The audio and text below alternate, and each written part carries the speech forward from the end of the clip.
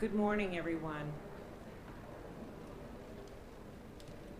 We're very pleased to be here within the WWF Pavilion in order to provide some perspectives from our youth in particular concerning climate change and its impacts and our reactions, responses to it, and especially emphasizing resilience.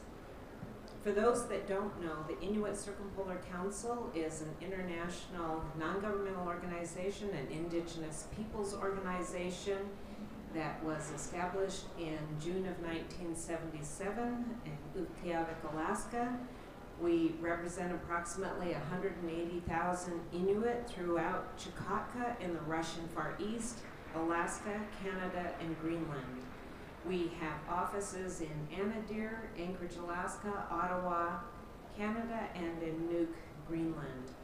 We have a wide array of portfolios that we monitor at the international level by virtue of our non-governmental organization status within the UN. We're also very active in regional intergovernmental organizations such as the Arctic Council, as well as any other political or legal fora of concern to us.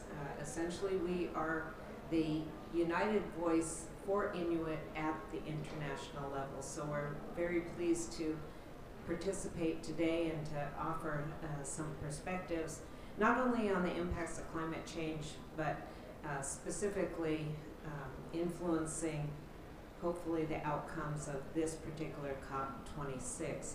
Before we begin with a more informal dialogue, we are going to screen the comments of one of our colleagues and brothers who is en route. He lands, I think, at 3:45 p.m. today. So because he wasn't able to join us here and now, we'd like to screen the film that allows for Jimmy Tilik to give his commentary on climate change and what he has seen. So if we can run that, thank you.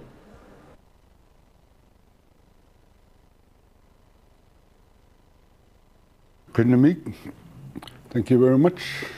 My name is Jimmy Tilik. I'm the manager for the Spence Bay Hunters and Trappers Association in Tulloch Rock.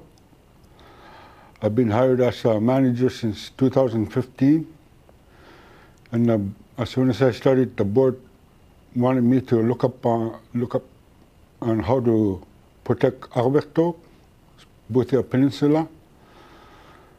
2016, I submit to Nunavut Planning Commission and the Inuit Association, Regional Inuit Association, a map of Boothia Peninsula and outline the whole Boothia, saying that the board wants the land to be protected from exploration, mining, and gas exploration. In 1972, the Polar Self-Continental Project was trying to put a pipeline through Boothia Peninsula, but the elders way back then didn't want any exploration or the gas pipeline to be down to Arvektok.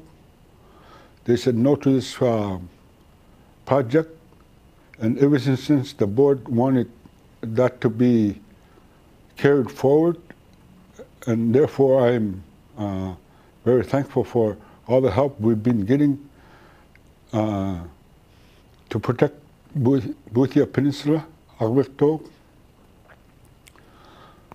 Arvektok is a land that have two sides of ocean, that people go hunting on both sides of the ocean.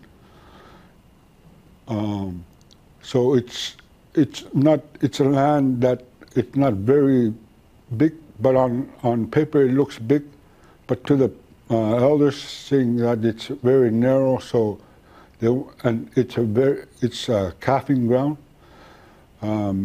caribou calving ground, muskot calving ground, and all the other migratory birds go have offspring there in Alberto. So from there I put in a proposal to protect Alberto from mining and exploration. The caribou migration, it's a caribou annual migration route from south to north of Boothia. We also want to protect the area, the marine area. We outlined the marine area. All of it is our ecosystem. We feel all of it is as one. We feel that if one part of it's being industrial happening, or if there's a spill, the whole system is going to be destroyed. So therefore, the board wanted the marine area to be protected as well. 2019, there was a hunter and his family witnessed a bowhead whale calving, and that made me even want to protect Alberto even more. So again, there's so much wildlife there that I've seen as a child, and therefore I want my children and great-grandchildren to see what I've seen, and that's what the members of the community want. So therefore we're very thankful for all the help we're getting from WWF and our academic partners to protect and get this terrestrial and marine guardians to start working with us to protect Alberto. Like I said, it's a migratory birds that go there. All the muskox and caribou, wolves, any animals give offspring there. So it's very important to us.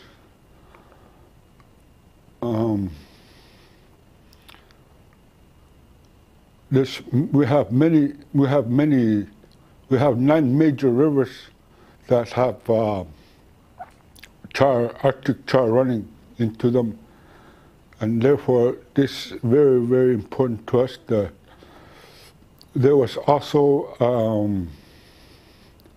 a report a few years back on Canada's having most clean polar bear, and we want to keep it that way. We also know that the oxygen is renewed in the north, so we want to keep it clean as possible to keep having our oxygen renewed. There's so many things that why we want to protect Alberto, but those are some of the things we're doing to protect Alberto. We're also working on trying to get a cut and wrap facility. It's called Nrikakut, means our food. Since we are not trying to get mining and exploration going on, but we need to create jobs. We're working on doing right now water sampling, fish sampling, also wildlife sampling like caribou, muskox, even whale sampling, seal sampling. All this is going to help us to make sure we have a management plan and not over-harvest any wildlife. This will create some jobs for our community. Also, without proper access to country food, since a lot of people are on income support. They have no means in going out on the land to get their country meat. So therefore, a lot of diabetes is happening in the north. This is to get access to affordable access to country food, to create jobs. With the climate change, it seems like every 10 years is a drastic change, and therefore, with our management plan, working with the elders, we'll teach the younger children, younger people how to hunt properly.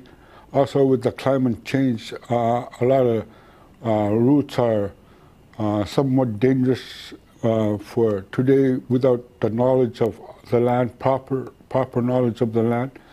We'll get the elders to teach the younger children so that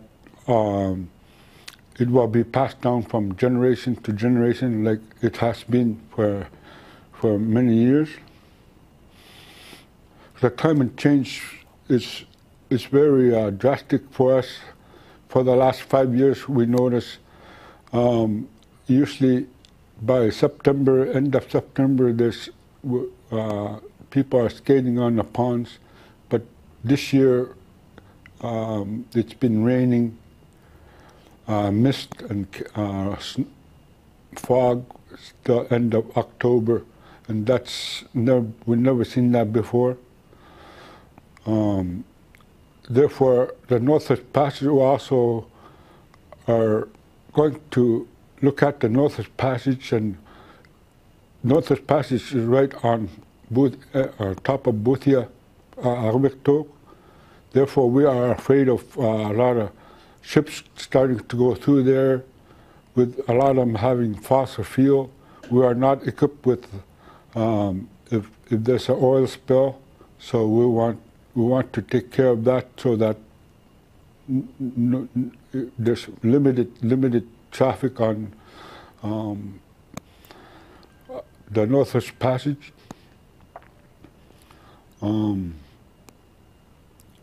Those are some of the things we're looking at to protect Arwiktok, to protect the wildlife, the marine wildlife, for generations to see in the meat.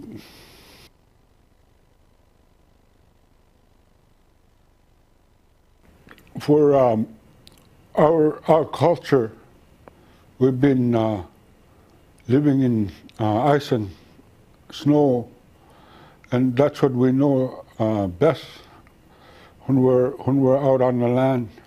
Right now, with the climate change, it's so different. We used to live in igloos all the time, or when I was younger, we stayed in igloos because it was so much colder. Today, we seem to be being able to put canvas tents and sleep in canvas tents more out on the land, versus when I was younger, we had to build igloos to stay warm. Today is very different. Like I said, we could easily just set up canvas tents. Actually, there's a story when before modern day events. There was a mother and a child. A child was playing on the ground, digging on the ground, and her mom told her, don't dig so very deep, because you're going to give off gas and it's going to get warmer. Imagine mines and stuff like that, digging up ground, that much ground, and giving up some gas. So therefore we feel the ozone layer is also affected by that, by mining and exploration, stuff like that. But it's very different. We are used to more being out on out and about on snow and ice versus summertime. We had more limited access to going to our camping ground or staying versus snow and ice, and therefore it has an effect on today's life, because the summers seem to be longer. And like, for example, I've been trying to go out of Tulloch Rock for 4 days. It was misty and foggy for 4 days straight, pretty much, and we'd never seen that before. Therefore, there's climate change. One of the hunters back home, he said he'd never. It was raining while he was checking his nets, and he said it was just like springtime because there was water on top of the ice while he was doing his nets, and that was October. So there's so much difference today.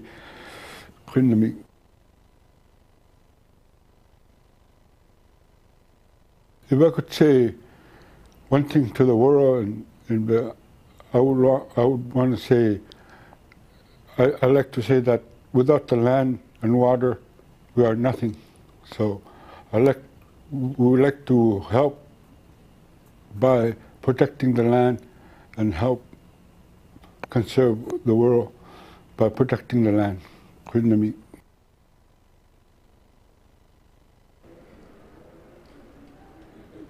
There's a lot that could be said about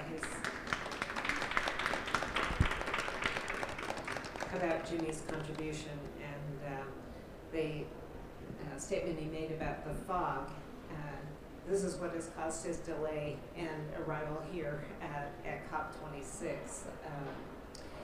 So now for the live event, I'm still bubbling over about yesterday's side event in the Green Zone, because these three youth, moderated also by another young Inuk, Crystal Martin Lipensky, did a brilliant job in addressing numerous questions. And I called home and told my husband and daughter that that's it. I can leave the COP. We are in good hands, and in terms of future leadership, it really is extraordinary. So I'm optimistic and hopeful, and have full confidence in the intellect of the three Inuit before me. So Addie Amasa is from Sitnaswap, Alaska, a community development specialist at COERIC, the tribal organization for the Bering Straits region, and I'm sure she'll describe the Bering Straits a bit further. We're joined also by Brian Pottle, who is presently the president of the National Inuit Youth Council in Canada. He is trained as an electrical engineer and has many unique perspectives as an Inuit, but also based on that particular training. And in the middle, Victoria Bushman is a wildlife biologist and presently working as a conservation research fellow, as well as an Indigenous knowledge and conservation advisor and a consultant, recently minted PhD, and maybe she'll address some of those challenges as an Inuk within the academy. The first thing I'd like to do is invite each of them to speak for about 5 minutes about where they're from and how they were socialized, and their perspectives of Inuit in this world, and in particular in relation to climate change, and just freewheel it for a few minutes about yourselves. And we'll start with Abby.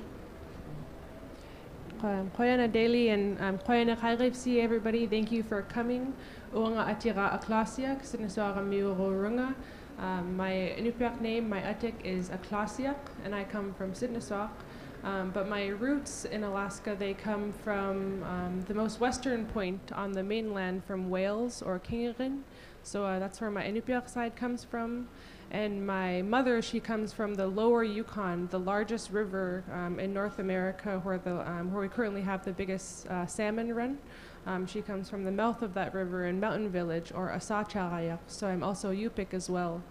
And I had mentioned that my Atik, my Inupiaq name means Aklasiak, and it translates to little bear, and that name is a very ancient name. It's come from many, many people before me.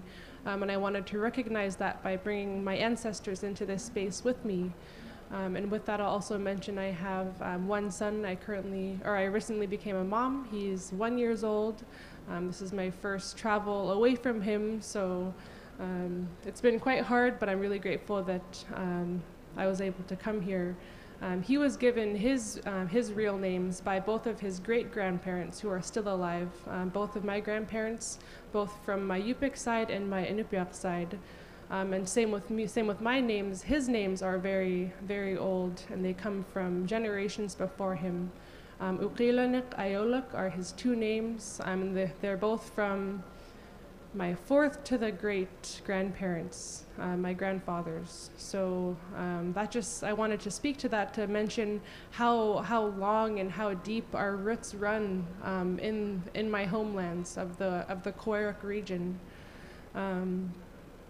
And I'll also mention too, I haven't really, much of our traditions and our history of who we are prior to colonization has been lost. But there was one book that was kept for record for people like me to remember those stories. And this was, prior to becoming a book, it was an oral tradition. It was history that was kept through story by passing on to the new children coming in each generation. And this story, it talks about 3 great disasters. And as you may know in the history of the earth, there's been many common ones, such as a flood, a great shake, or a great earthquake. And our oral traditions from my people, from my families, we kept those stories alive through oral tradition. And that also speaks to how long we have been planted, how deep our roots are we can't even fathom how long ago that was, that it was kept through our stories, and that just speaks to the power of where I'm coming from. And Daly had mentioned I'm a community development specialist.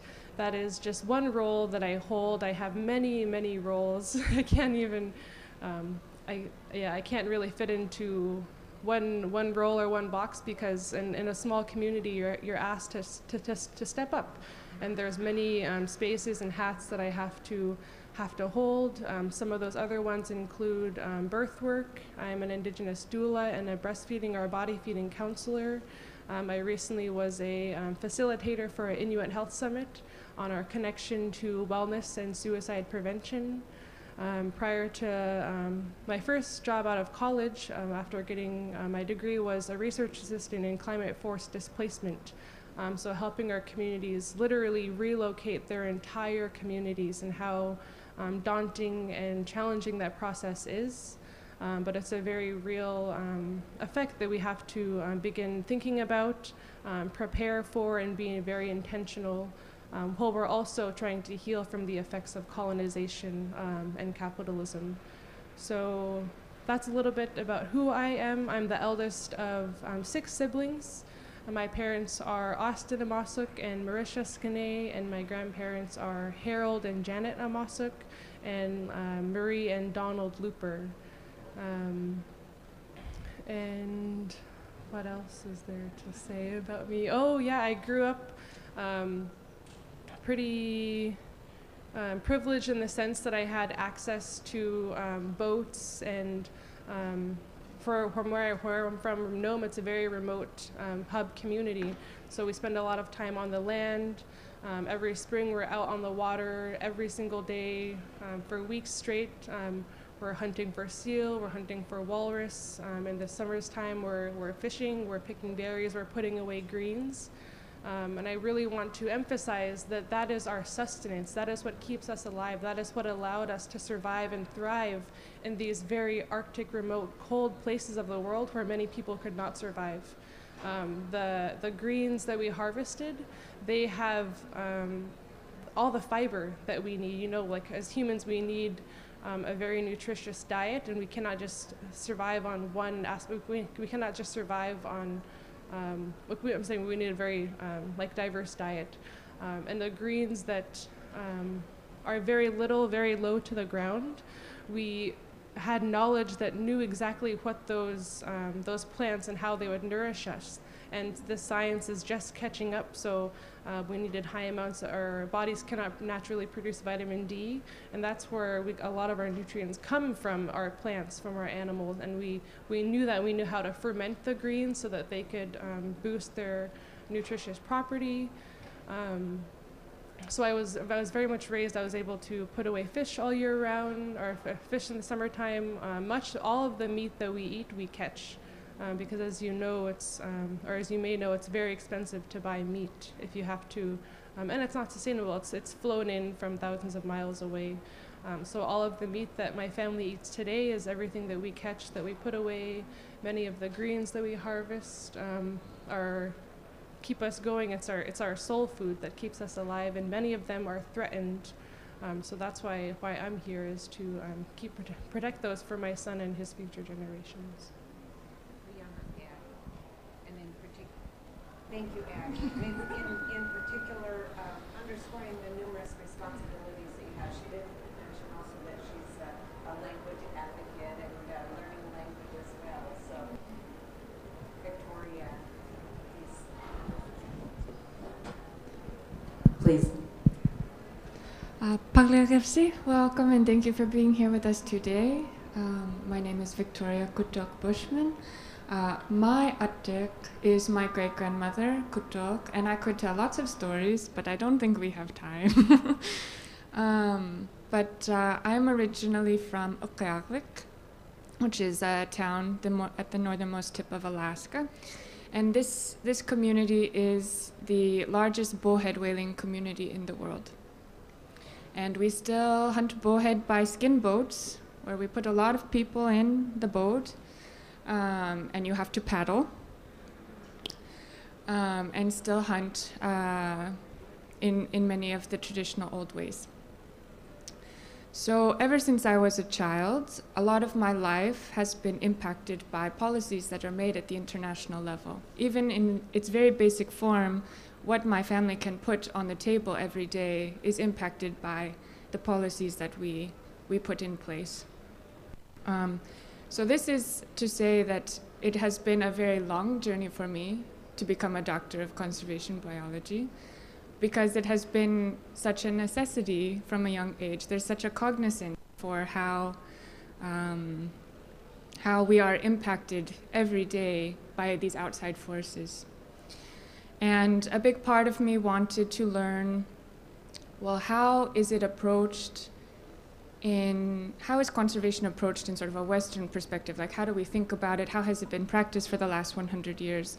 And why is it that so many of our communities feel very challenged by conservation and by the practices that are put in place and the management strategies that are employed? So I came into sort of this education wanting to understand how we can do it better for our communities in ways that are culturally relevant, they're ethically based, and that they're fully knowledge-based. So not just based on scientific knowledge, because as we know, the Arctic in many regions is still very data deficient. Like, we're learning things about basic biology every year. It also requires us knowing, being inclusive of indigenous knowledge and including that as part of the development of our management strategies. And of course, being open to things that we haven't thought about yet, ways of managing, ways of approaching these issues that are not a part of our conservation toolbox from the Western perspective. So this has been a long journey for me. I've worked in Arctic research now for 12 years. I got my start quite young, working on an archaeology project in northern Alaska in a place called Nuvuk, which is a place that is heavily impacted by climate change, a lot of coastal erosion there, but it has also been seasonally occupied for the last 4,000 years. So it is a very important and significant place. And that is where I started to become trained to do like faunal wildlife, like faunal identification for different archaeological projects. And it has since moved on from there. I decided that dead animals were not so interesting as live animals, and decided to move to the south to pursue my education. Of course, in the north, we don't have all the same opportunities. Even depending on your country, you might not have, like for example, Greenland, there is no way to get secondary education in any STEM discipline. So I had to move to the south. And as a part of my journey, I picked up 2 masters and decided to do my PhD in conservation biology. So this is just a long way of saying that, you know, these are issues that we are very aware of: climate change, conservation. Jimmy really talked a lot. I think he really showcased what is at stake for our people, you know, in the conservation of lands and waters and species, and why it is so relevant. And you spoke to the deep roots and why, like, we really need to be a part of these discussions. So I am just really grateful to be here and to share a little bit about my experience and hear from yours. So, Koinakpak, thanks very much. Thank you very much, Victoria. Brian. Hi, good morning, everyone. My name is Brian Pottle, and as Daly mentioned, I'm president of the National Inuit Youth Council of Canada. That's a volunteer role. I'm also director of a nonprofit based out of Nunavut, one of the northern territories in Canada, called the Katinganik Makerspace Network, which is actually endeavoring to bring makerspaces to the super remote communities across Nunavut. There's 25 total, as a way of teaching youth who otherwise wouldn't have opportunities to learn technological skills such as robotics, principles of engineering, programming, computer programming, game development, those kinds of things, as a way to bolster self-confidence, self-esteem, and help increase the competencies in ways that otherwise wouldn't exist within the communities. Which is very important and a huge part of the work that I've actually been doing in adulthood. So I'm from Nunavut, Labrador, Canada, easterly portion of Canada, where I grew up in 2 communities actually, Postville and Rigolet. They are very, very small, roughly 200 and 300 population respectively. It's really interesting, actually, comparing my upbringing compared to my contemporaries in the engineering field. Most of them come from long lines of engineers, like their dad, their grandpa, great-grandpa were all engineers, whereas I'm the first in my immediate family to go to university and first to seek that education. I didn't really have a choice per se. My parents, who I think they're both high school dropouts and later did adult basic education, they really heavily impressed upon me the choice, I'll call it, of going to post-secondary education. So when it came time to think about what to study in post-secondary education, I had no idea. I had no idea what was out there. I didn't even know what existed in the world. I didn't even know what an engineer was. And my dad said, "Oh, I have a buddy who is an engineer and he travels the world doing some kind of security system for airports." I was like, "That sounds cool. So let's just do engineering." So without even really any thought, really any research, I found myself studying engineering. And in fact, I went through my whole first year of university without even knowing what an engineer was. It was only when I had a work term working with the provincial government of Newfoundland and Labrador that I realized, oh, I mean, an engineer is basically synonymous in a way with like a problem solver, somebody who just has to use technical knowledge, technical background to solve problems. And once I understood that, my life in engineering became a lot easier, a lot more clear. But growing up in Labrador was, really quite a privilege in many ways, because I lived a life that, as a child, was very unencumbered with a lot of the fear that goes along with living in a more urban center. Being, for example, kidnapped. And things like that. Like there was no real malicious intent like that in a small community. The only thing you really had to be worried about when you're, say, for example, perusing the forest and going bouldering was bears and wolves and whatnot, which is a very, very real threat for sure in those parts. But by the way, it's funny because I myself have kids, and interestingly enough, like now, the things I did as a kid, I don't think I would ever let my kids do, because like that's a really close calls. This like the silly shenanigans we were getting into. It's pretty wild. But I had the really eye-opening experience when I was in early teens of leaving Labrador, again, populations 200, 300, where I grew up, to travel to Saskatchewan, which is more central Canada, and live in a town that had 15,000 people. The school I attended had like 500 kids, so like over double the population. So at a very young age, I was able to have a very eye-opening, worldview expanding experience, which I think helped to center my life from that point onward. After living in Saskatchewan a short while, I returned to Labrador and found that I just became much more aware of what exists in the world and the different cultures, different perspectives. And living in a small community, of course, you don't get to see much of that. You just mostly see what everybody else sees and lives, and you don't really get much injection of other cultures, other perspectives, because they're so remote, so hard to get into, and consequently get out of those communities. And one of the big things that is really pivotal, of course, is for people living in like remote Inuit communities, is being able to explore and be on the land. And I'm really thankful that have had a lot of that, sometimes a bit too scarily much so as a kid. Great, thank you. I'm going to yield on any of my commentary just because of time. The next question is, who do you believe is most affected by climate change in your community, and why? Is it Addie?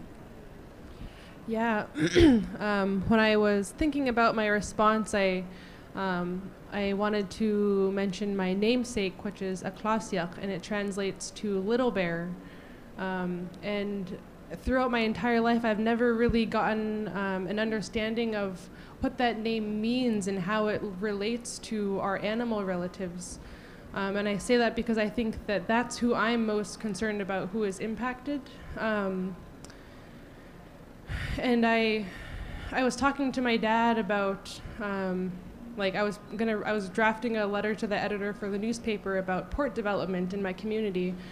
Because where I'm from, we're from a very narrow strait that leads to a very vast Arctic Ocean, the Bering Strait, the Bering Sea, and they're pushing for a deep port expansion to have that very narrow waterway become accessible to much bigger ships and become more busy, more pollution, and the harm that would cause to our animals. So I had drafted the letter, and I had put in there my animal relatives. And my dad was hesitant to say that. He said, you don't need to tell the whole world, but share that piece of you that our animals are our relatives. And that, it really struck with me because a quote, what he said to me was, of course I think of the animals as my relatives. I think of the seal as my cousin and the ogrok as my brother. And it made me so emotional because he was so afraid to show that part of him to the world that it would be taken in a wrong way. And I think that just the connection of the industrialization of our animals, of our food supply, how that you see how poorly our animals are treated and how they're just taken at meat value, at pound value, when they are so much more than that. And that's what my name means. I'm named after a little bear. And that's something that I haven't even begun to understand or realize what that means to who I am. And I hope to someday get there, but just really being able to understand that connection and really foster that relationship to our living, other than human relatives. Yeah, the linkage is profound and intimate. Thank you, Addie. Victoria. Yes. I think this also speaks a little bit, this is very wildlife related, but not only are the animals our ancestors, but of course we rely on them as a source for food, and I think that this is quite overlooked a lot, the fact that our relationship with wildlife is very much tied to our food security. And in that sense, what I see as a big challenge for our communities is that often, under threat of climate change especially, where we're putting in more effort, because wildlife populations are kind of changing where they want to be and what times of the year they want to be there, just because of their preferred habitat, of course. And a lot of our species are migratory. This can be very challenging for our food security, and to me, those who will be most impacted by this food insecurity are very young people, our small children, and also our elders. We have some of the highest rates of food insecurity in the developed world. We touched a little bit on this before, but because of transportation issues, my hometown has sea ice 9 months a year. We don't even get ships, so all of our food, for the most part, in the modern sense, is coming from planes, and it's extremely expensive. It's sold by weight. I'm always telling people that a gallon of milk where I come from is $11, but that doesn't mean very much to people in Europe. But of course, there have been numerous assessments of well-being in our communities that show that children in my region, many children in my region have gone more than 48 hours at some point in their life without eating. And this is, of course, something that is likely going to get worse in the future if we have less access to the hunting and fishing opportunities that we have always had. But then, of course, our elders are very vulnerable to this as well, because they rely very much on, their family and their community providing that nutrition to them by gifting. Usually, we have a lot of cultural practices around how much of the meat that you hunt needs to be given away. And so our elders really rely also on this as a source of food, because they also do not have necessarily the income. The measures of income are not, they're not matching the requirements for living a sort of modern life in a developed country such as ours. So this is also especially tricky. And these are the two that I worry the most about as we move forward. Mm-hmm. Thank you, Victoria. Brian, those affected and why? Absolutely. So when I think of the very straightforward impacts of climate change, what comes to mind are at the forefront those hunter-gatherers who rely on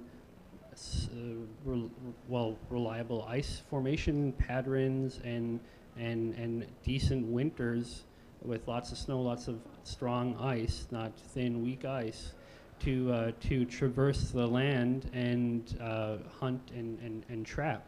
Like, for example, both of my grandfathers, I remember growing up, they were both very engrossed in trapping and a lot of hunting, and they still are, but it's because now climate change is like anecdotally, I've heard 6 to 8 weeks, shorten winter seasons, which is a month and a half to 2 months. And when you only have, like a quarter, third of the year, that's pretty significant. That's a pretty significant portion of a very culturally relevant period of the year being just eroded away.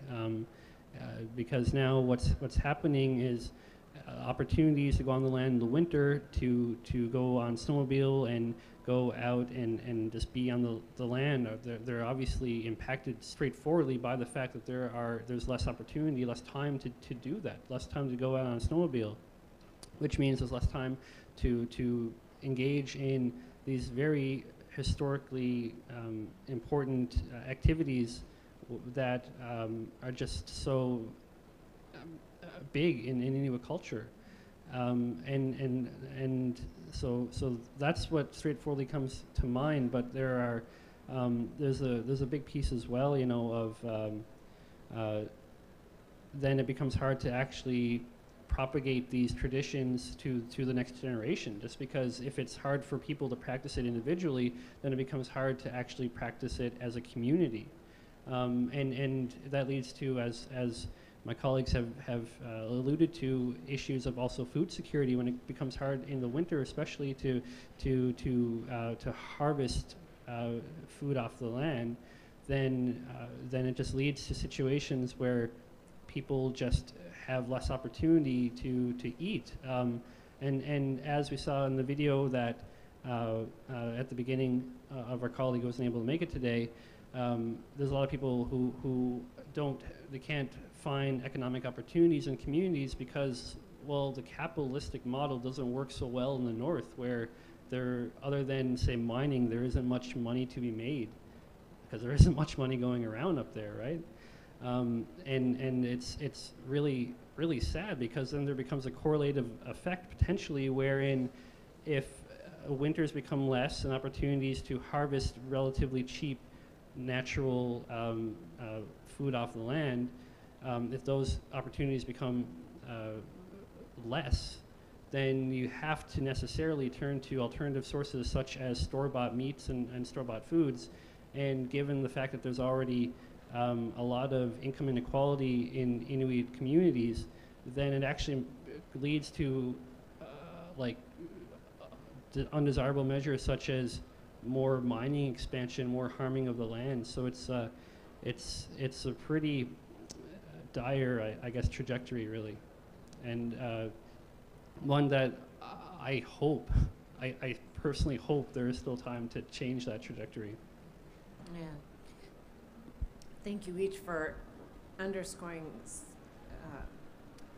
the compounding effects of not just climate change, but external influence, the writing of an op-ed to try to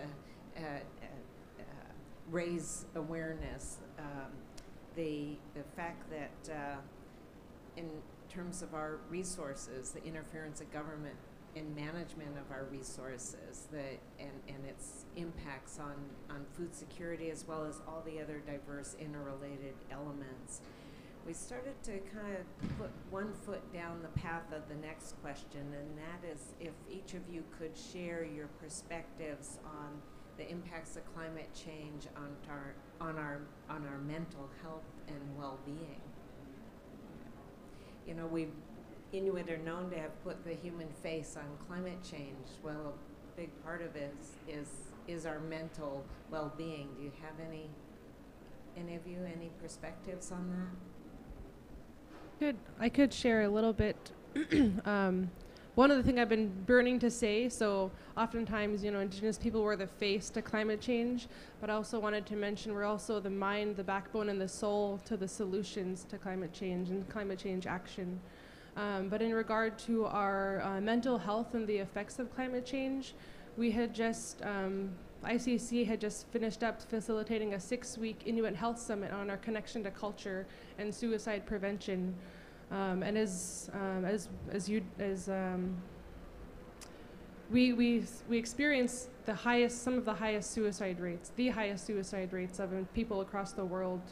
And so much of that is what Brian spoke to, of how remote it is, how hard it is to live up there, how isolated we are, how the effects of the patriarchy, how colonialism and capitalism has forced these societal pressures to conform to so much of who we are, to be ashamed of who we are.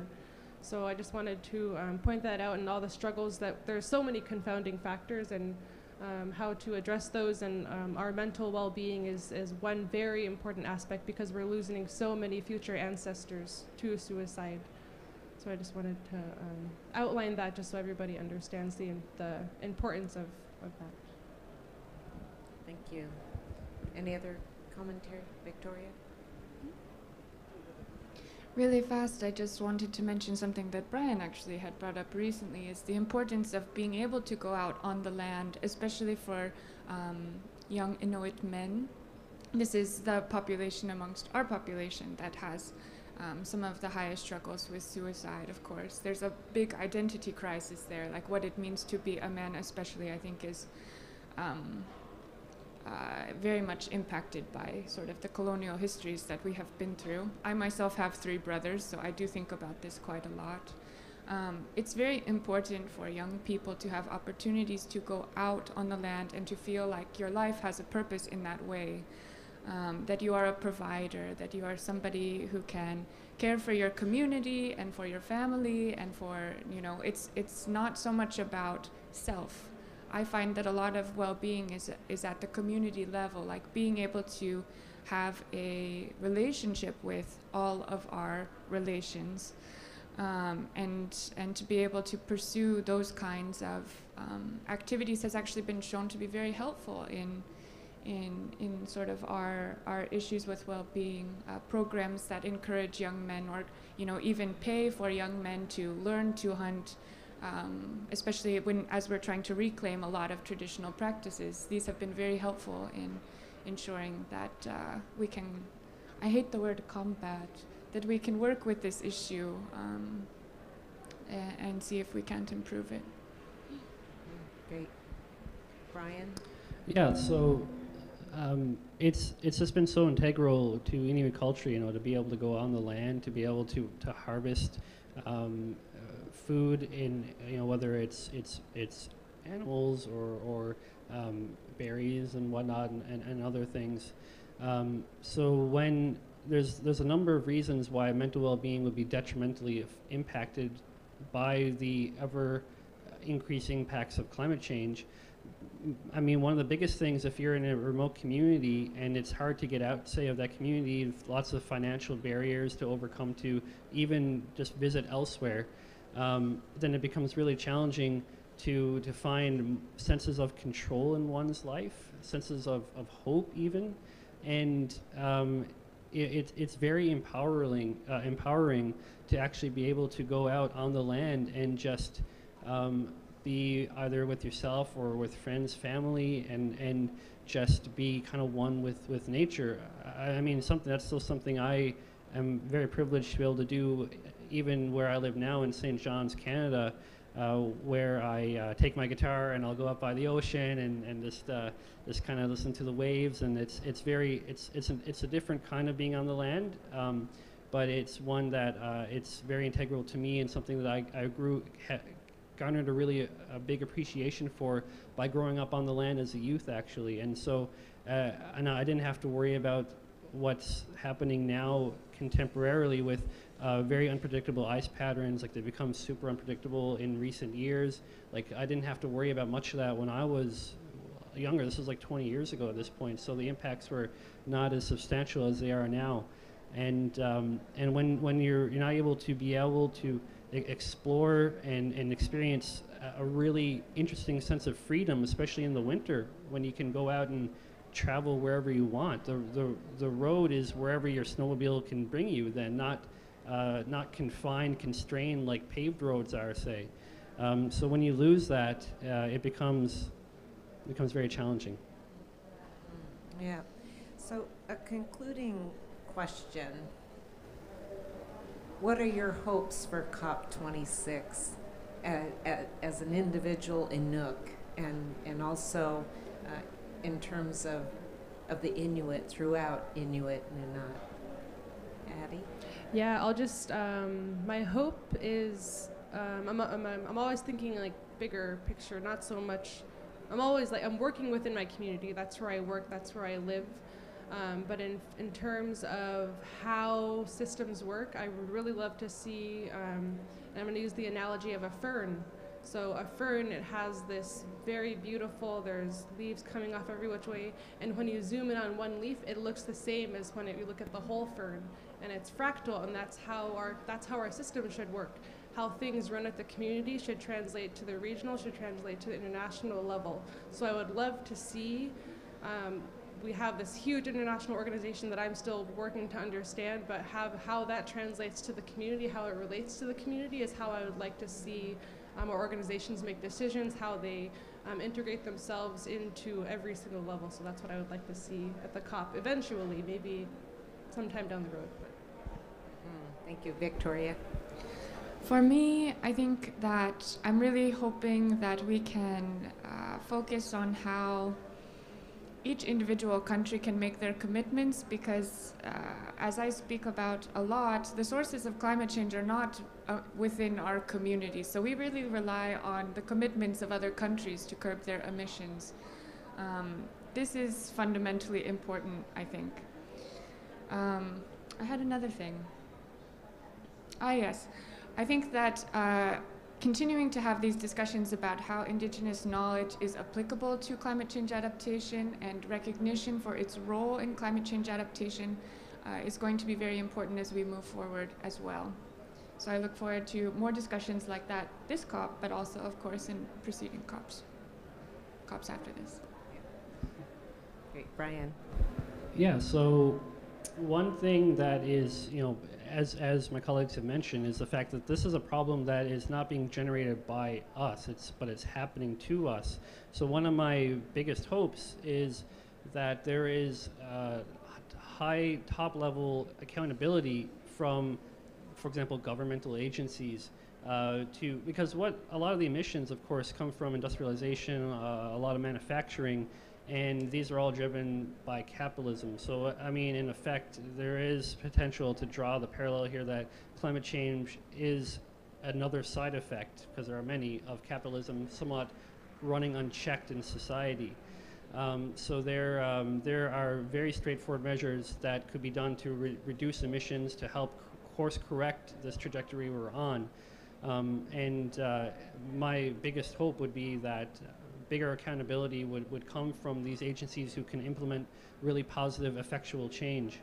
And one thing that is really like a message that I believe to be true is that tomorrow's prospects fundamentally depend upon today's preemption, and so more action needs to be done ASAP. Great, thank you. I am cognizant of the time, but I wonder if there's a couple more minutes, or okay, 4 minutes. All right. We have a couple questions from the audience, and then we'll take those and then wrap up. I know that I don't want to impose on the next gathering that's going to take place here. Please, if you'd like to pose a question, Martin, right behind you.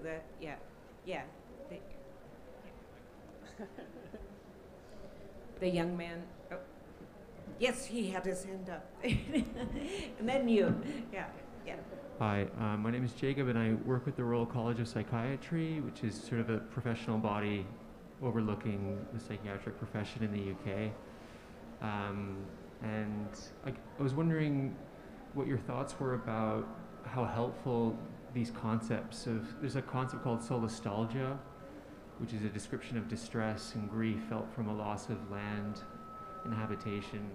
So it's a technical word that's being offered by academia, and it resonated a bit with what you were talking about in one of your last questions. I guess part of my question's about how healthcare professionals can kind of interface with a lot of the experience that you've described about loss of land, and how this has a distinct impact on mental health. Danny, if you want to respond to that.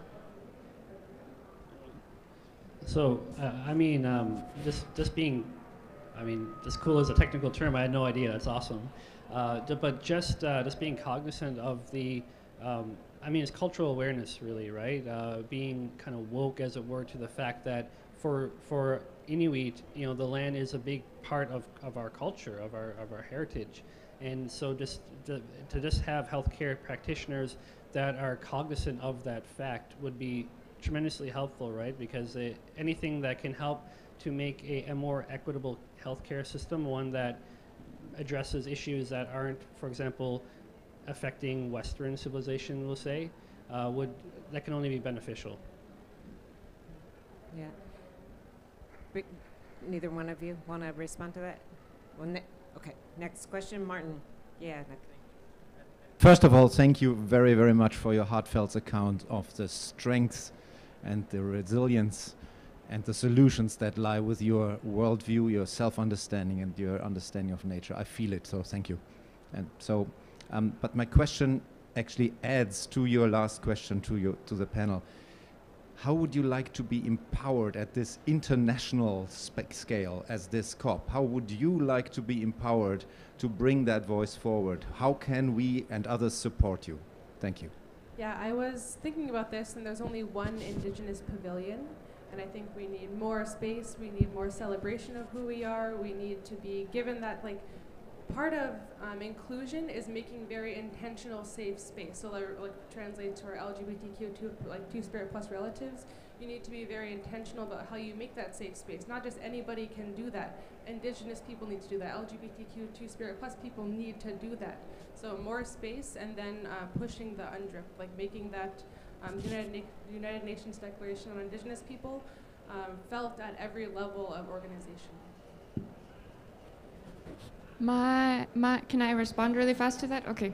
My response also is that I know that the United Nations, like many international fora, really have their proceedings, like their protocols for how a meeting is supposed to go.